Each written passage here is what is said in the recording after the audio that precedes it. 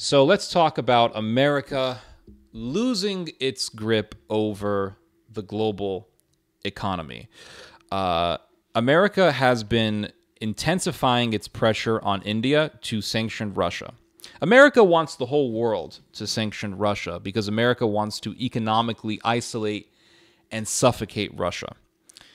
India is not listening to this. India is not abiding by this. India continues to increase its purchasing of Russian oil and also its purchasing of Russian sunflower seed oil. Europe is in a difficult predicament where on one side it's getting pressure from America to sanction Russia, but at the same time Europe is reliant upon Russian oil. Turkey is also in a similar predicament. On one side, it's getting pressure from America to sanction Russia, to take a side against Russia. But at the same time, Turkey is reliant upon Russian natural gas. So what's really happening? Most countries are not partaking in America's crusade against Russia. Most countries are not partaking in America's crusade to sanction Russia. So America is losing its grip. Serbia just recently purchased Chinese missiles. And China sent a plane to Serbia in a somewhat secretive manner to deliver the missiles to them. So there are people within America's geopolitical think tank industry that are very upset with Serbia. And just recently I read an article, today I read an article. It was published by, I think it's a website called Serbian Monitor, the Serbia Monitor. And there is an American analyst who is with the Foreign Policy Research Institute, Eurasia program. His name is Richard Kramer, and he says, "The time has come to openly regard the Republic of Serbia for what it is, a stalwart Russian and Chinese ally run by a semi-authoritarian government that proactively pursues ideologically irredentist territorial expansion in the Western Balkans." Translation, they're buying Chinese stuff, they're getting too close to China, they're too close to Russia, they need to buy American stuff and get close to us and be our proxy. And there's an interesting phenomena that's happening in Germany where there's a lot of talk about whether or not Germany should partake in sanctioning Russia. But at the same time, Germany is reliant on Russian oil, Russian natural gas. So what does it do? What does it do? If the war continues to escalate, the pressure on Germany to sanction Russia is going to intensify. And if Germany acquiesces and decides to sanction Russia, well, that's going to weaken the euro, and it could break the euro. So we are continuously seeing the world changing. We could one day see the euro become non-existent. We could actually one day see European countries break off into possibly two different blocks, the northern bloc and the southern bloc. And Yanis Varoufakis talked about this back in 2017. He talked about how if the euro were to disappear for some reason, then there would be a Berlin-style wall built between northern and southern Europe, dividing northern and southern Europe. It would go right across, I want to say, the Alps, and it would split the south from the north. And we could one day see that. We see Marine Le Pen. She is very popular. She is very close to beating Macron. I'm not saying she's going to. But even if Le Pen loses, the fact that she would be so close to a victory would tell us something about France. It would tell us that people in France are also against globalism. They are also against the American neoliberal world order. Because Le Pen wants to, one of her ideas, a part of her political envisioning is that France would gradually break away from the North Atlantic Alliance. And she has also talked about getting closer to Russia. So the fact that Le Pen, someone like her, someone with her worldview, her ideology is so popular, tells me that a lot of people in France are against America. They're against NATO. And this is really a fact about France. There are a ton of people, even though France is a major member of NATO, there are a lot of people in France who hate America, who are against globalism, who are against NATO. There's a ton. And you can really see this in France's media. There are a lot of people in the French media. There are a lot of French publications that are very critical of NATO. There were a lot of French journalists who were very critical of NATO's policy in Syria. And so we're seeing the world changing. And that's really quite conspicuous. It's really obvious. We're seeing the world changing.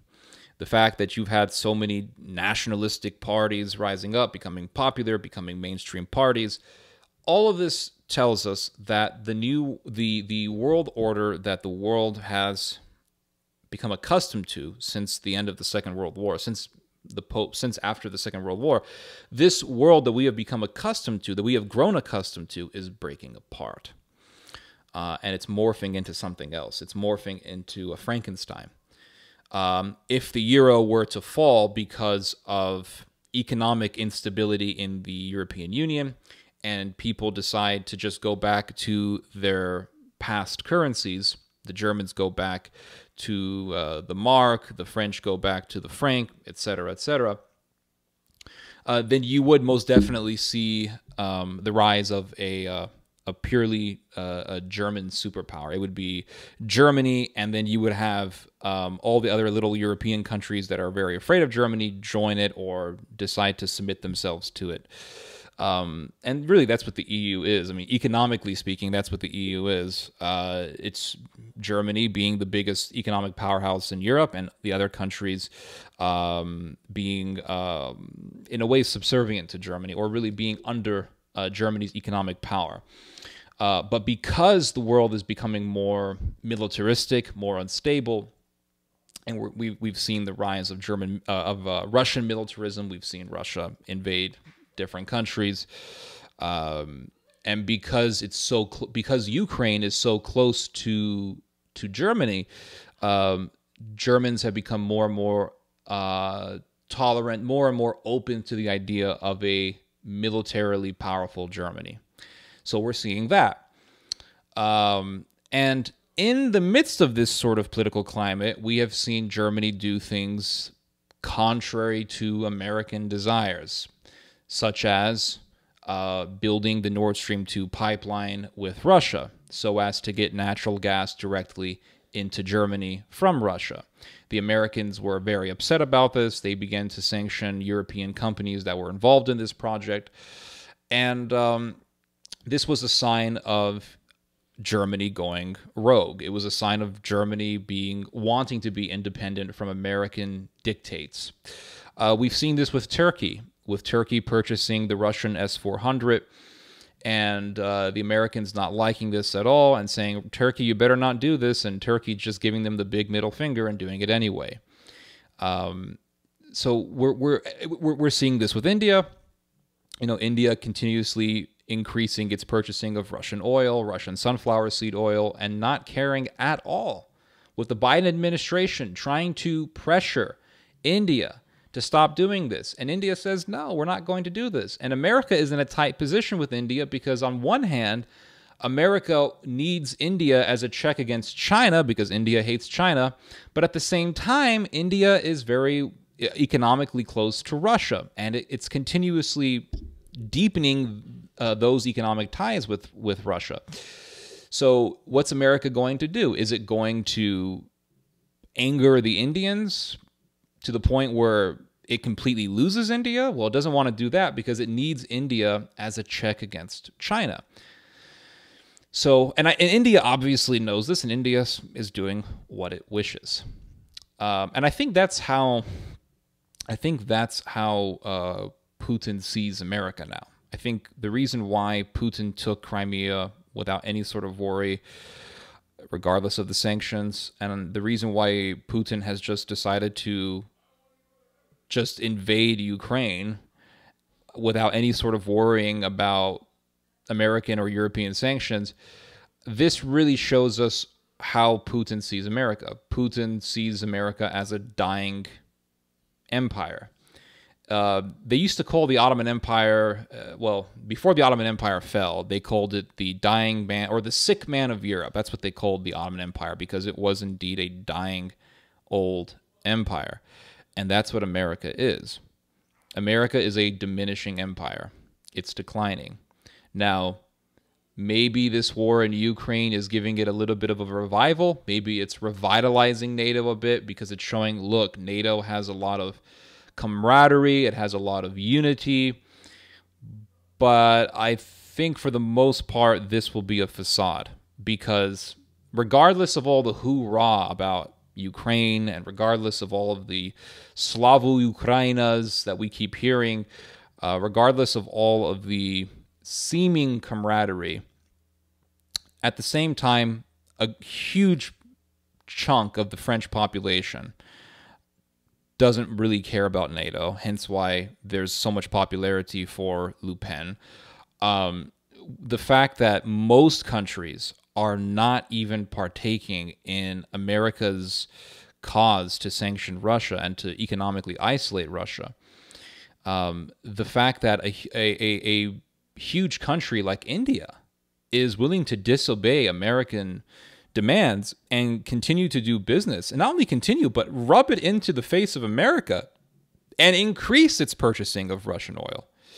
The fact that Turkey bought those S-400s from Russia without caring about American threats. All of this really tells us something. I think countries, and this is what I believe, and I think this can be evinced just by the actions of these countries.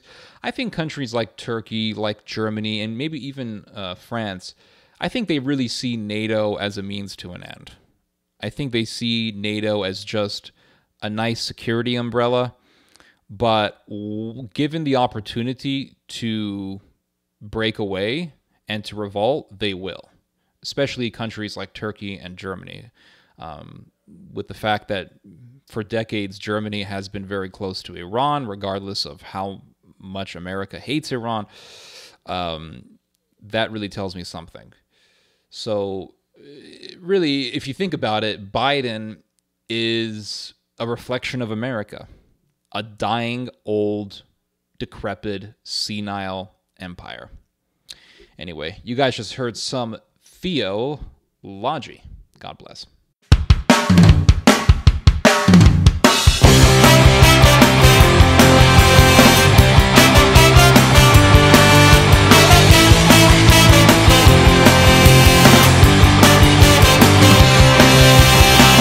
Дочекалася земля з космосу родних синов. Бачиш, з квітками ідуть і Гагарин, і Титов.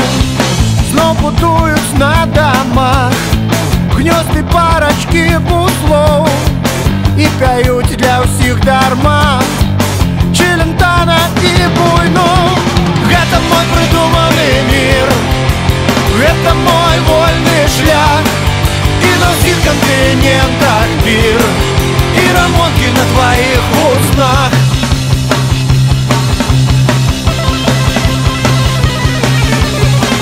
Танчит Ясир Арафат, рядом с ним пьяненький Буш. Яны пьют на брудершафт, с калибасов смачный пунш. Заплетаючи Фідель базильки у бороду і співає Аріель, промахнули в саду. Это мой придуманный мир, это мой вольный шлях. И на всех континентах пир, и рамонки на твоих устах. Это мой дурацкий дэнс, это мой натуры дах, это мой буддийский сенс, и рамонки на твоих устах.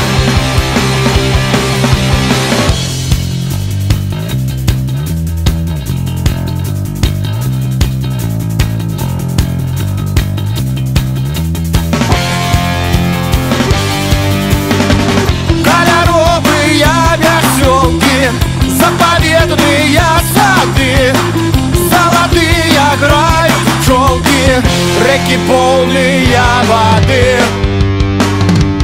Это мой придуманный мир, это мой вольный шлях, и на всех континентах пир, и рамонки на твоих устах.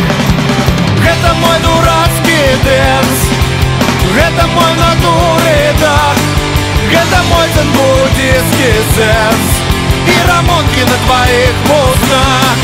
Это мой дзен-буддийский сенс, и рамонки на твоих устах.